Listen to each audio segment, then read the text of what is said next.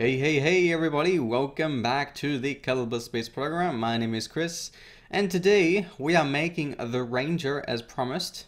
Now, the Ranger is from the film Interstellar by Christopher Nolan, and again, I will say it again, I do recommend seeing the film Interstellar if you want to check out the scenery, which is my favorite part. But anyways, that's that.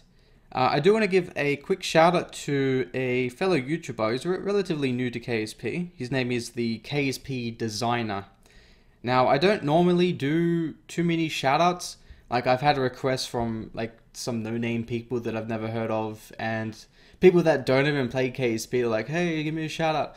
Look, let's talk about shout outs. I have KSP on my channel, mostly, right? And like tiny amount of Spore and some other stuff. Now, I give shoutouts to people who I talk to, I know, and actually do content that is relatively similar. The only exception to that is my sister, because my sister, of course, does a bit of Minecraft. Now, she is a person I know, obviously, so that's kind of there, but she doesn't do KSP, so yeah. But anyway, she's my sister, so that's the only time I'd ever give a shout out who, for someone who has different content than mine. So there we go, that's that. Again, yeah, check out the KSP Designer. He makes a few things, a few interesting things, relatively new. Let's see how he progresses.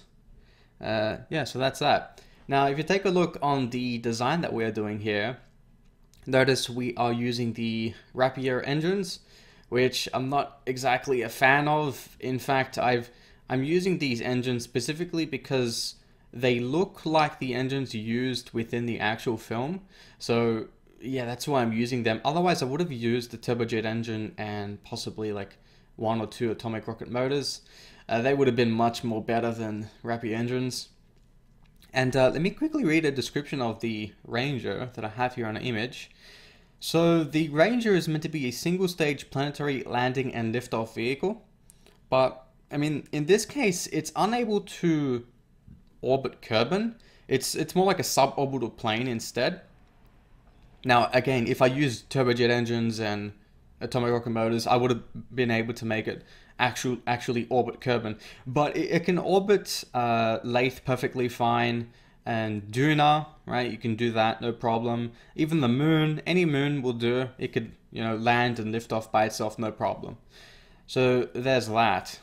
Now, there was initially a big problem where the center of mass was just below the center of lift. Well, it was a bit ahead, but it was like just below, and it caused issues in space where the whole plane would just spin out non-stop, and it was getting really annoying. And I spent some time. Notice how the jet engines there, they look like you can actually see them through the wings on the top there. That doesn't look too good, but when you turn off the engines, you can't see them anymore. They kind of disappear, which is slightly unusual. Maybe we'll get to see it here in the video here. Let's see if we turn off the engines. I don't really remember. There's so much content. I spent 3, maybe 4 hours total on this project. Like you'll see what else I did with this stuff. Yeah, it's off now. See how you can't see the jet engines, the top part there? So it's disappearing. So every time you activate the jet engines, you will know because you can actually see them through the wings. Incredible, right? Yes. And of course, here we are. We now go to orbit, which we will dock with the spaceship that we made last video, which is known as the, what's the name again?